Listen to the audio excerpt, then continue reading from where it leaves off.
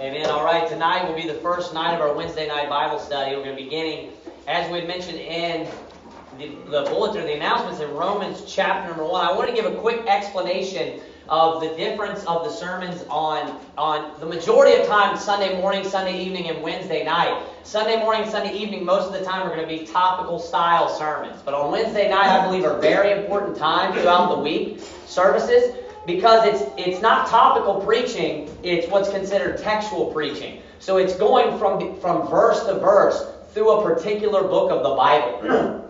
The reason why that is important is to understand, the context, understanding the purpose why books were written. Certain chapters in the Bible, when you read them and get to know them, you'll understand that they carry a certain theme.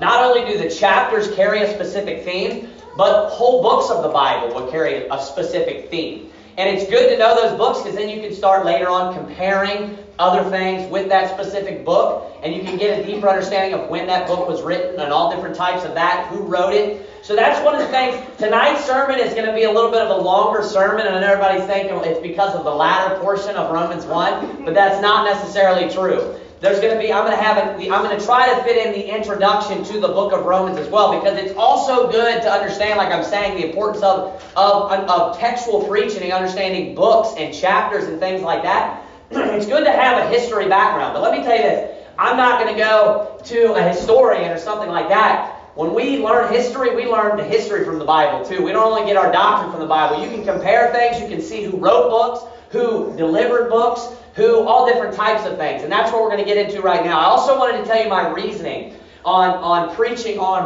the book of Romans. I had decided this probably maybe even like a year and a half ago, I don't know exactly, it was a long time ago when I decided I was going to be preaching on the book of Romans on Wednesday nights.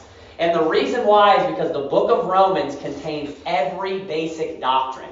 Not only does it contain every basic doctrine, it also goes over and skims over like almost every single doctrine in the entire Bible. That's why when somebody gets saved, what do they give them?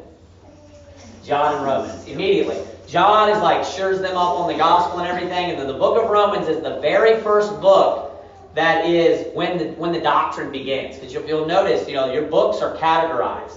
You have the Gospels, the book of Acts, and then you have all of the doctrinal books, which are penned by Paul. I believe it's 13 books. It will begin with Romans and end in the book of Hebrews. Now I'm going to give you a quick breakdown of the book of Romans. If you look at the book of Romans, in chapter number 1, from verse 1 to verse number 7, you have basically Paul's greeting, where he greets them. Then in chapter number 1, verse number 8 to verse number 12, he gives more of like a commendation to the people, telling them of things that they're doing right, things that they're doing well. Then you really have the body, where he gets into like the meat of the letter, why he wrote them in the first place. That begins in chapter 1, verse 13, all the way to the end of practically chapter 15. When you get into chapter 15, he also starts talking about some personal stuff, and we'll get into that when we preach in chapter 15. Chapter 16, the entire chapter, it's the longest list of salutations in the entire Bible. It's basically just a list of just like greetings. Salutations is like a formal greeting. So that's the breakdown or the layout of the book of Romans, if you're going to look through the book of Romans. Now we're going to begin with the introduction here. Paul says in chapter number 1, verse number 1, Paul, a servant of Jesus Christ, called to be an apostle, separated unto the gospel of God. So right there in the very beginning, number 1, we can see who authored the letter is Paul. Paul, a servant of Jesus Christ, then he says, called to be an apostle, separated unto the gospel of God. Now this letter is written to the Romans, to the church at Rome. And this is obviously true, this is correct. But everything, because when that says up there, the epistle of Paul, the apostle to the Romans, that is not scripture, right? So anything that anyone tells you, that's just the title by the translators. All the titles of the Old Testament, Genesis, Exodus, Leviticus, those are all the titles that were given it specifically by the King James Bible translators. And those are Greek words. Even the Hebrew books in the Old Testament, those are Greek words. Genesis, Exodus. Now here, the epistle of Paul, the apostle to the Romans, it is correct, but you always need to search things out. You need to never just take something for granted. When somebody tells you, hey, that was written to the Romans, obviously you need to study to show yourself approved. You need to, like the Bible says, to prove all things. Look down at verse number 7. The Bible says, to all that be in Rome. So it's very obvious who this letter is written to. It's written by Paul, and it's written to the church at Rome. Now I want you to turn over to Romans chapter number 16, verse number 22. Romans chapter number 16, verse number 22. So, a moment ago you would have noticed that I said the letter was authored by Paul, right? It was authored by Paul, and Paul was the one addressing them. But that does not necessarily, and especially in this case, that does not necessarily mean that Paul was the one that physically wrote the words down. That Paul was the one that actually put the pen to the page, as it were. Look at Romans chapter number 16, verse number 22. The Bible says, I, Tertius, who wrote this epistle, salute you in the Lord. So Paul was the one that was speaking the words. We can see this in the Old Testament as well with Jeremiah and Baruch. You can see Jeremiah speaking the words and he's writing the words down, right? So Paul, obviously, the scriptures are inspired by God. They're not Paul's words in the first place. He's the human instrument that God is using to speak the words. He's speaking the words, and then you have Tertius, who is the one that's actually sitting there, wherever they were, in his office, at someone's house. You know, there's sometimes he would lodge at people's houses. He's sitting down and he's writing the words at the mouth of Paul. Now, what that's called, the actual technical term for that is the amanuensis, or an amanuensis. That's what Tertius would be considered. That's the man or the person that's actually penning the words down at the mouth of someone else. It's like the word means like man, obviously comes from a human being writing like a manuscript. And then ensis is referring to like someone doing like secretary type duties, like a servant is what that word comes from. But it's the actual person. The amanuensis is the person that wrote the words down. That means that they're not the source of the words. Also, you can consider someone that copies a copy of something as an amanuensis, because they didn't write the original copy either. So that would be like a scribe or an amanuensis. In this case, we see that Tertius is the one that wrote the words, not Paul. You do have cases where Paul actually pens the letters, and he tells you that. If you look while we're here in Romans chapter 16, look at verse number 1. It says, I commend unto you Phoebe, our sister, which is a servant of the church, which is at Centria. That's actually located in Corinth. Centria, if you look that up. So he says, I commend unto you Phoebe, our sister, which is a servant of the church, which is at Centria, that ye receive her in the Lord, as becometh saints, and that ye assist her in whatsoever business she hath need of you.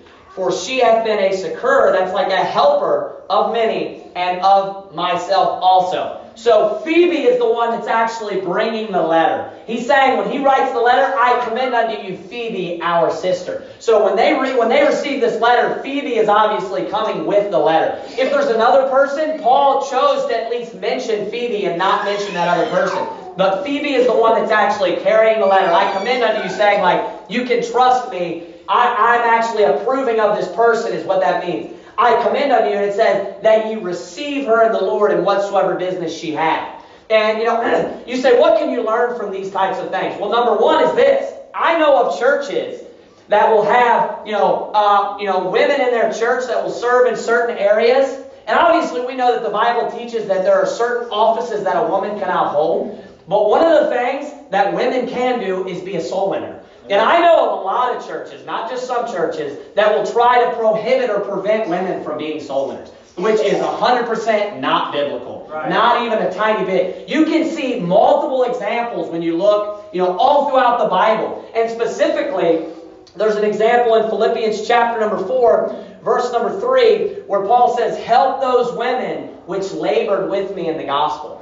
Philippians chapter number 4, verse number 3. So these women are laboring with Paul in the gospel. So they're going out and they're preaching the gospel. So this teaching that like women can't do anything besides bear children and that's it, they can't earn any rewards, is false. Right. Women can be great soul winners. Women can be better soul winners than men. Right. They can be, I know all kinds of women that are great soul winners. I've met all kinds of women that were great soul winners, and every time they went out, they were in a good area. They were getting people saved constantly. They just gave the gospel well. They were personable. They were, they understood the gospel very well, and they were able. And that's, that is a good sign that someone is a good soul winner. Is not only when you go to like an area that is very productive that's a very receptive area, but someone that can basically get someone saved in almost any neighborhood. And what that tells me is this.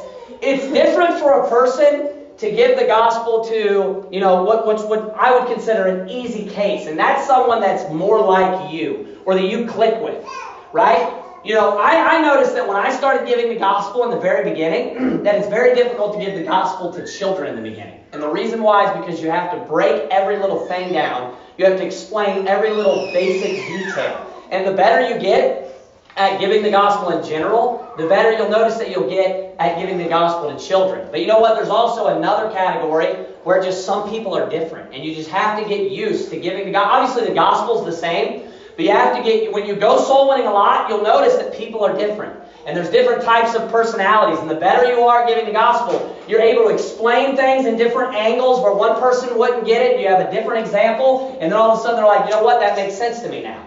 And that's where you can see a good soul winner. And I've seen many men, many women, both, that are great soul winners. Women aren't limited to where they just can't earn these rewards. Women can have just as many rewards in heaven. They can be just as good of a soul winner as men. So this is not a church where we're going to discourage people from going soul winning. We're going to encourage women to go soul winning as often as they possibly can. Amen. Obviously, their primary duty is for their husband and for their children, but we want the women to go soul winning and to be great soul winners as well, not just the men. Also, our children. We want to train our children to be good soul winners as well. Go back to Romans chapter number 1.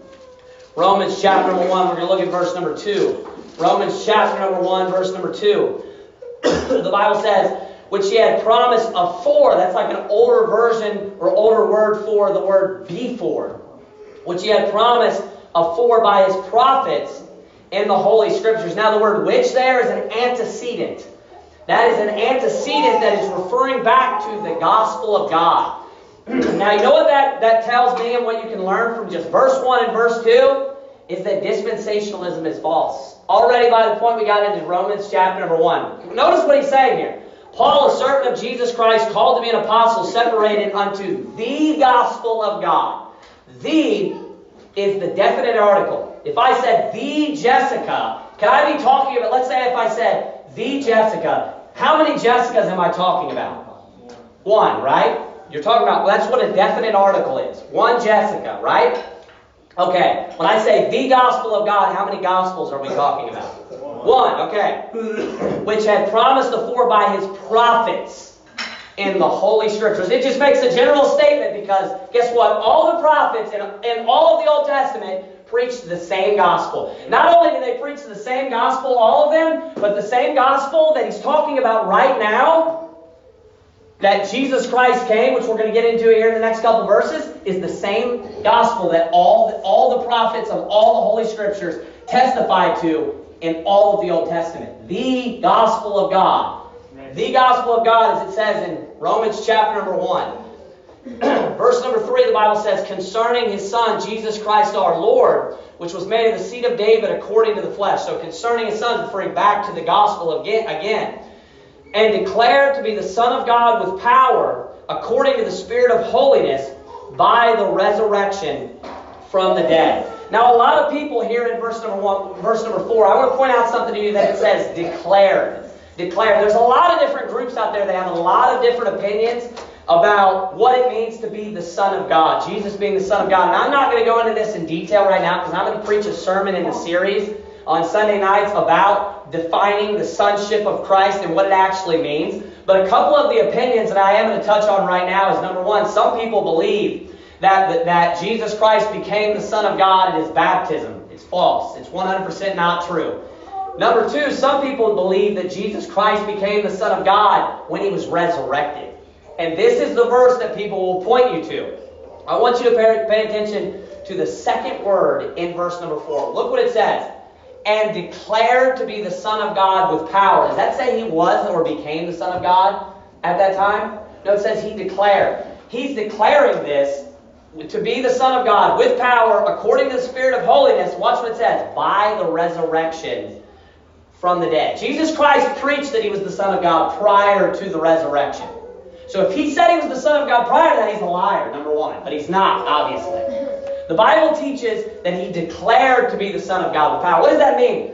What that's saying is that he proved that he was the Son of God. He declared himself as the Son of God when he rose again from the dead. He was preaching he was the Son of God, but he declared it, he proved it at the moment when he rose again from the dead. He went around preaching and they saw miracles, they saw words that he said, but can any man ever raise himself from the dead? No. Jesus Christ was fully God and was fully man. He was the Son of God living upon this earth. Look at verse number 5. The Bible says, by whom, that's obviously referring back to Jesus Christ, we have received grace and apostleship for obedience to the faith among all nations for his name. Now, just a grammatical advice or grammatical lesson to give you help you understand, because a lot of Paul's letters do this. And what we would do here oftentimes, not necessarily in this case, but he'll do this with when the King James Bible translators will use commas. He uses a lot of parenthetic statements when he's talking. Romans 5 is a big example of that, where there's just like, what we would say today is like tons of run-on sentences. It's obviously grammatically correct. English changes over time, but there's a lot of parenthetical statements. And right here when you're reading, when it says, by whom we have received grace and apostleship, and then it says, for obedience to the faith among all nations, notice that it says there at the end, for his name. Now this here would be considered somewhat of a parenthetical statement, and it makes a lot of sense. Have you ever been taught this in school when there's a parenthesis? That's what I'm referring to, a parenthetical statement, kind of a pause or something that sits by itself. When there's a parenthesis, one of the ways to read that is you read it both ways. You read it including the parentheses, but then you also read it and you skip the parentheses the next time. If you have trouble when you're reading something and you see the commas, skip the commas sometimes, especially in Paul's writings, and then go back and read it with the commas. And maybe you'll understand the sentence a little bit better of what he's trying to say. The overall sentence, you'll know what he's referring to within the commas when you read the full sentence and then without the parentheses there. So notice right here when he says, by whom we have received grace and apostleship, and he says, for his name there, and for obedience to the faith among all nations, and the faith here is for his name. Look down there at verse number 6, he says, among whom are ye also the called of Jesus Christ. Now I want to deal with something in verses 5 and 6 as well. A lot of people have weird ideas about who the apostles are and how many apostles there were. A lot of people, and I would say the majority of Baptists believe that there are only 12 apostles. That's what the majority of Baptists believe. That's what the majority of any Christian believes, period. That is not correct. The Bible's real clear that when Jesus ordained or appointed the apostles or the 12 disciples in the beginning, it says in Luke chapter 10, verse number 1, for example, it says that he also ordained or appointed, I think it uses that word, appointed 70 others also. There's not only, and I'm going to prove that to you right now, that's why I brought that up, that this passage actually disproves that there is more than one apostle. Notice what he says in verse number 5 again. By whom we have received grace and apostleship. Is we singular or plural? Plural. It'd be plural. So how many people are apostles that are talked about right here? More than one at least, right? Exactly. Now, it's not who he's writing to. I can prove that to you as well. We'll read verse number 5 and verse number 6 together. By whom we have received grace and apostleship for obedience to the faith among all nations for his name. Now, the church at Rome, number 1, is not going and preaching to all nations. We know that just by the letter. We can read that they're stationary. But keep reading what he says in verse number 6. Among whom, talking about Jesus, are ye also the called of Jesus Christ. So they're the called, but are they the apostles? He specifically says that they were called unto apostleship. And then the next verse he says, among whom are ye also the called of Jesus Christ. Look at verse 7. To all that be in Rome, beloved of God. Watch what he says they're called to be. Called to be saints. The we there is referring, I believe, to the other person that's writing the letter. Who was there when he was writing the letter now?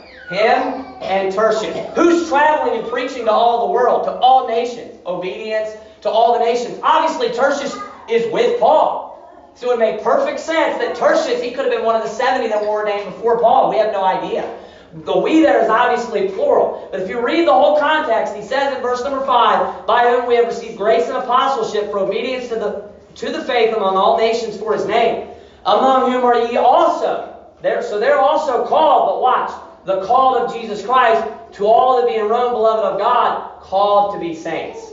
I believe that the apostleship is referring to Tertius and Paul. And then he goes in here speaking about those also that are saints.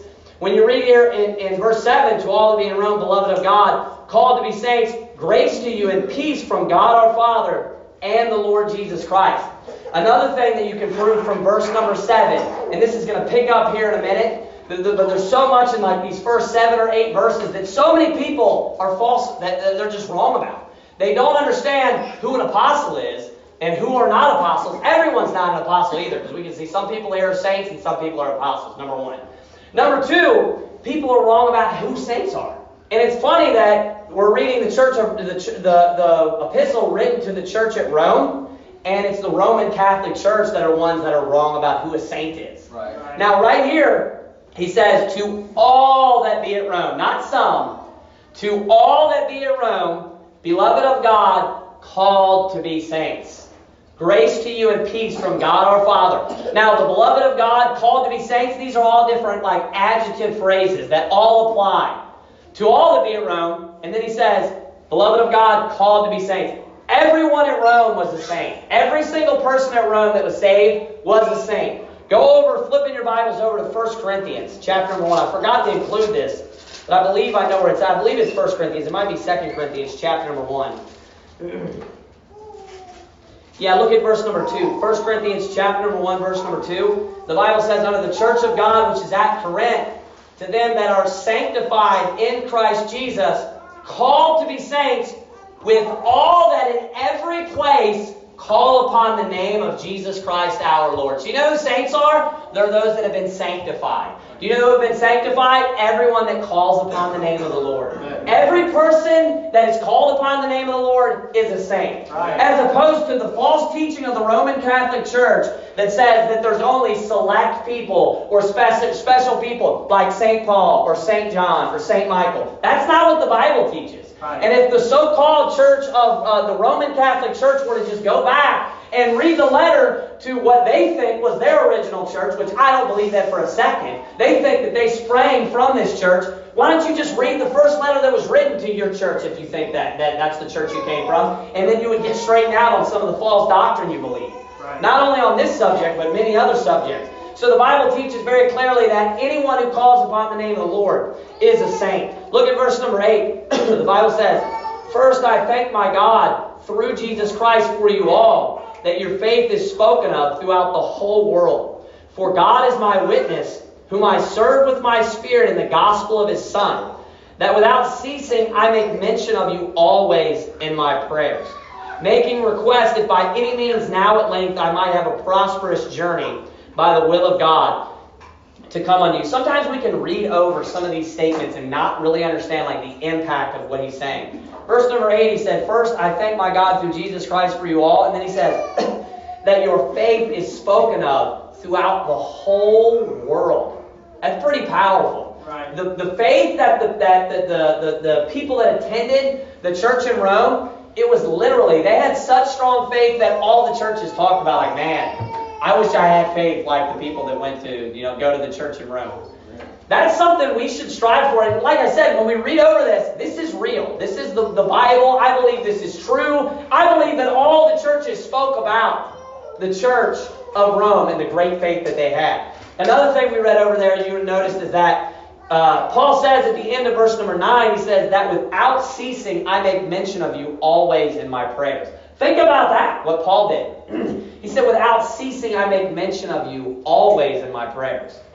What it does is it kind of makes you do a little bit of introspect on how much you pray. When you read all of Paul's letters, he's constantly mentioning that I'm praying for you always. I'm always praying for you. And these are all different types of groups of people. It's interesting, too, that he uses that phrase that he says, without ceasing. He uses this also in 1 Thessalonians chapter 5. At the very end of that chapter, in 1 Thessalonians 5, is where you find like, quench not the spirit, despise not prophesying, and then it says, pray without ceasing. So Paul's not a hypocrite. He's telling other people, pray without ceasing, but then you look here in Romans chapter 1, and he says, that without ceasing, I make mention of you always in my prayers. So he's making mention of them in his prayers always. He's not ceasing to pray. Verse number 9, for God is my witness whom I serve with my spirit in the gospel of his Son, that without ceasing I make mention of you always in my prayers, making request that by any means now at length I might have a prosperous journey by the will of God to come unto you. Verse number 11, for I long to see you, that I may impart unto you some spiritual gift, to the end ye may be established. That is, that I may be comforted together with you by the mutual faith, both of you and me. So we see the importance of fellowship right there. Verse number 13. Now I would not have you ignorant, brethren, excuse me, that oftentimes I purposed to come unto you, but was let hitherto, that I might have some fruit among you also, even as among other Gentiles. Now, that phrase right there, but was let hitherto, that word let is used very different sometimes in the King James Bible. And the word let in the King James Bible means to hinder or to stop. And people say, well, why don't you just change it if just nobody uses it like that at all? It's not true that people don't use it like that at all, ever. And I guarantee I can give everyone an example here where they're like, oh, you're right. When someone's playing tennis and they hit the ball and it hits the net, what do they say? Let. And why? Because the whatever it's called. The net. I said net 2 seconds ago too. The net, what did the net do to the ball? It prevented the ball from going to the other side. It hindered or stopped the ball from going to the other side. Every word in the King James Bible you can find in use today. Sometimes you may just not notice it, but you can find that's just an excuse because people don't like the King James Bible. That's always an excuse because they just want to get rid of the King James Bible. And then when they change it, guess what? They don't only change the word let or the these and the thous. They make all kinds of other changes too. Just further proving that's not their agenda in the first place. So he says in verse number 13, there at the end, that I might have some fruit among you also. And then he says, even as among other Gentiles. So what is he referring to here when he says that I might have some fruit among you? Well, he tells them, he says, even as among other Gentiles. He's talking about getting people saved. He's talking about you're Gentiles, and I've went to other cities where other Gentiles lived, and I've gotten some fruit among them. I've gotten people saved there. And he says, and that's a good testimony. He says, I desire to come to Rome, not so that I can see the pretty sights, not so that I can go and meet the emperor. I desire to come to Rome that I might have some fruit among you also. That I might be able to go to Rome, that I might be able to get a bunch of Gentiles saved. That I might be able to get a bunch of people saved. Look at verse number 14 now. He says, I am debtor both to the Greeks and to the barbarians, both to the wise and to the unwise. Now I want to, real quick, I want to give you a definition of a word that there's a lot of confusion about this specific word right here, and that's the word Gentiles. Now some people will say, that the word Gentiles it means that it's of a certain line or lineage that people came from, that a group of people came from, and it's only a specific lineage of Noah's line. I can't remember exactly who it is, but it's only one specific line. The modern, or the most commonly held view is that Gentiles are all those that are not of Israel. That's the basic definition. That if you were to ask any Baptist, he would say you have the Gentiles and you have Israel. Now I'm going to give you a definition of what this word is. We're going to go to two places. Keep something here in Romans chapter 1. Go to Luke chapter 12, verse 30. And go to Matthew chapter number 6, verse number 32. So go to Luke chapter 12, verse 30. Luke chapter number 12, verse number 30. And then go to Matthew chapter number 6, verse number 32. There are different ways that you can get the definition of words. A lot of times, let's say that the Old Testament, that there's an Old Testament quote in the New Testament. There's an example, in the book of Isaiah. It's actually quoted, I believe, in Luke chapter number 4, I believe it is. But there's a chapter in Isaiah, where Isaiah says, the Spirit of the Lord is upon me, because the Lord hath anointed me to preach, he says, good tidings unto the meek. And then you look in the New Testament and it says gospel. So you know what the word good tidings means? It means gospel. So you get the definition by comparing these two words. I believe the Bible's perfect, so when it uses two words, it's not a mistake. It's because it's the same word. They're synonymous. You can flip, interchange each of those words. We can do the same thing in the New Testament if we look at the Gospels.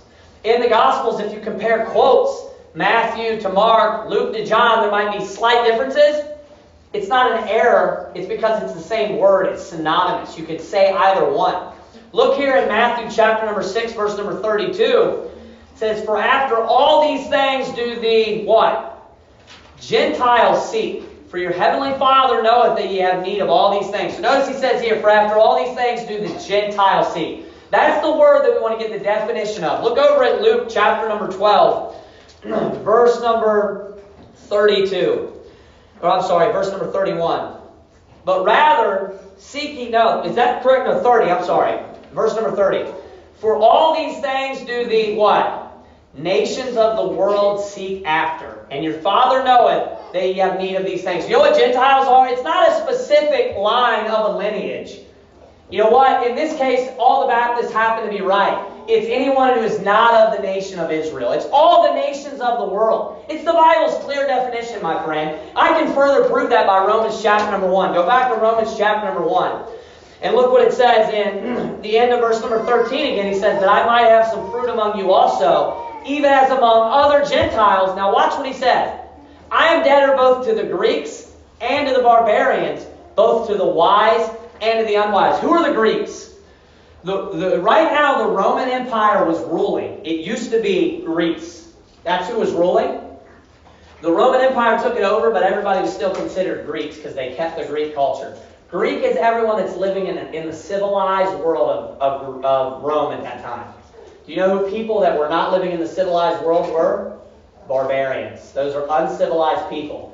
So anyone that's not among the nation of Israel would either fall into one of two categories. They would either be civilized or uncivilized, wise or unwise, or they would be a Greek or a barbarian. You know what the word Gentile means? It's anyone that's not among the nation of Israel. Clear definition. It's the nations of the world. Because he's speaking to Israel when he said that in Matthew chapter number 6:32, and also Luke where we looked at, he says, "For all these things do the nations of the world seek after." Like, why are you seeking after these things? The nations of the world is obviously not who he's speaking to. It's super clear when you look at it. There's other examples. I can't remember the other one in like Malachi. You can compare another passage that's quoted with the New Testament. Gentiles are the nations of the world. It's super clear. Keep reading there. He says, "I am debtor both to the Greeks and to the barbarians, both to the wise and to the unwise. So as much as in me is, I am ready to preach the gospel to you that are at Rome also." Verse 16, he says, "For I am not ashamed of the gospel of Christ, for it is the power of God unto salvation to everyone that believeth, to the Jew first and also to the Greek." Already by Romans chapter 1, verse number 16, we have Paul preaching. If the Roman Catholic Church were to just look at this letter, it would just disprove their doctrine all the way, already by verse number 16. He clearly says right here that the gospel is the power of God. And how is it the power of God? To everyone that believes. That's the one requirement. Over and over and over again, the Bible is super clear about that. There's only one requirement, it's believing, and we're saved through the gospel. The gospel is the good tidings, the good news of the death, burial, and resurrection of Jesus Christ. Look there in verse number 17. "For therein is the righteousness of God revealed from faith to faith." What that means when it says from faith to faith, it's saying to the Jew and also to the Gentile. Read verse 16 and 17 the way that it's worded. "Unto salvation to everyone that believeth, to the Jew first, and also to the Greek. For therein is the righteousness of God revealed from faith to faith." Saying it's the same way for the Jew, and it's the same way for the Greek. From faith to faith. And that's why he says, right after this, "As it is written, the just shall live by faith." That's actually a quote. I think I had it written down. It's from Habakkuk chapter number 2. It's verse number 4. That's quoted from the Old Testament. It's quoted a few times. I believe Paul also quotes that in the book of Galatians. In Galatians chapter number 3, I believe it is. But that's quoted from Habakkuk chapter 2, verse number 4. Now look at verse number 18. This is where it starts to change gears.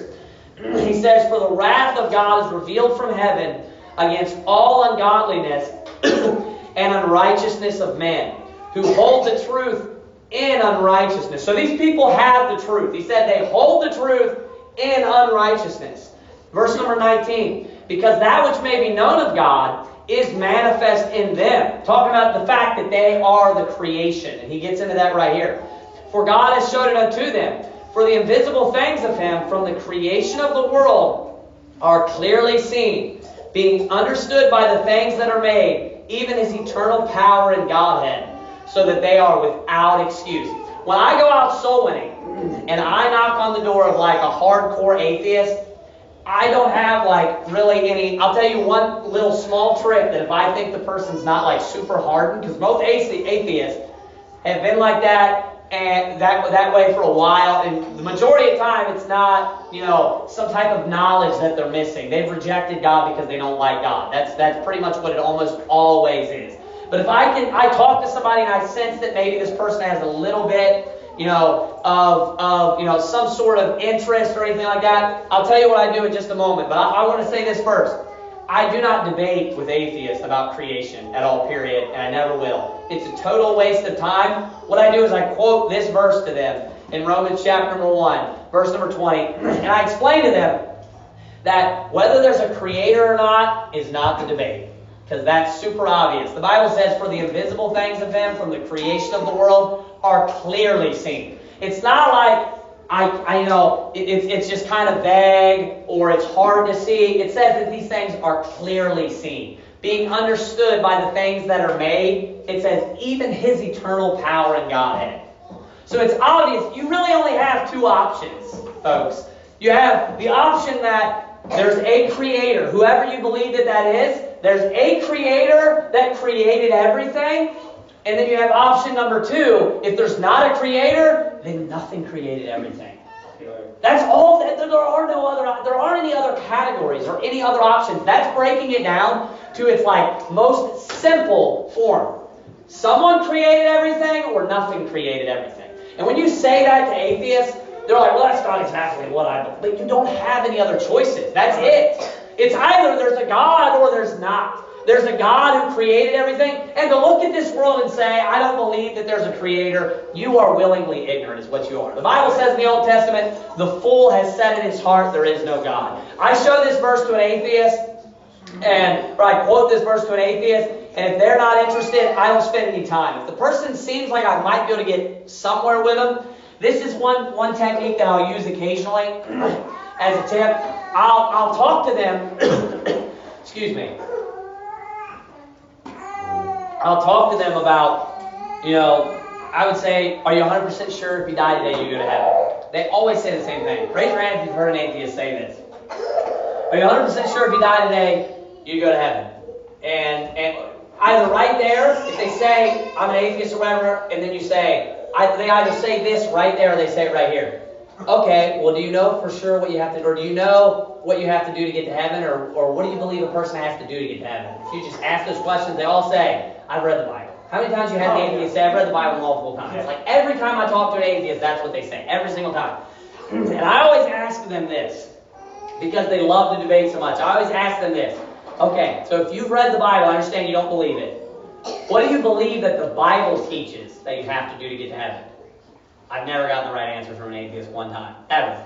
So I'll tell them when they say that, you got to be a good person. You got to, keep the golden rule, whatever they say. You got to be baptized, keep the commandments. I always say to them, that's not what the Bible teaches. And the Bible's real clear about what you must do to go to heaven or what you must do to be saved. And right now, what you think the Bible says is wrong. So you're rejecting something you've obviously never even heard before. Do you mind if I show you real quick? I've had maybe 4 or 5 atheists let me at least partially get through, the gospel. I've never got one saved, but it does work occasionally that they'll at least listen to you. And a lot of them still just want to debate and stuff, but they'll at least they'll at least listen to you for a few minutes there. But right there, what it's teaching is that it's obvious that there's a creator. It's obvious that there's a God. Verse number 21 says this. Because that when they knew God, so these people knew that there was a God. They knew God. They knew who He was, obviously, this specific person. They knew God. They glorified Him not as God. So they not only know God, they know who that God is, obviously, because it says they glorified Him not as God. Neither were thankful, but became vain in their imaginations. And we're going to come back to these words in just a moment, but it says, and their foolish heart was darkened. Look at the next verse there. Professing themselves to be wise, they became fools. Sounds a lot like an atheist right there. Verse number 23, and changed the glory of the uncorruptible God into an image made like to corruptible man, to birds and four-footed beasts and creeping things. Every atheist that I've ever known is like some environmentalist weirdo. You think that's a coincidence? They're like some tree